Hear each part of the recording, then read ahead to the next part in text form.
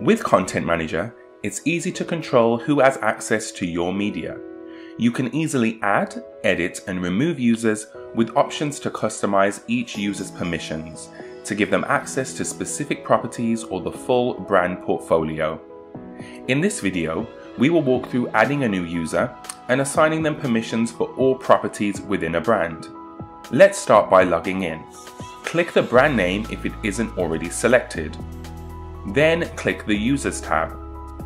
To add a new user, click the blue Add User button on the right. Enter their name, title, and email address. You'll also need to set a password for them, which the user can then update once they log in. Fill out all the remaining required fields and then press Next, Set User Permissions. On this screen, you'll be determining what this user has access to in Content Manager.